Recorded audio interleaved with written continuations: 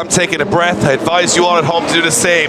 Here we go. Last 2 runs of the night. Borkowski, he's been the star. He's beaten Wiecek's teammate. Can he beat the hometown hero? He fires into that first corner. Wiecek's got the pace, but Borkowski, the first man of the evening to match that pace and pin it to the 4-minute drift star around that first half of the corner. Borkowski hungry for it into that last section, but Wiecek picking up that pace, getting a little bit more speed. Borkowski though, not backing down, not a paddle straight on his car. He's going to take it to the podium, but will he take the win? Look at this, fighting Wiecek every inch of the way.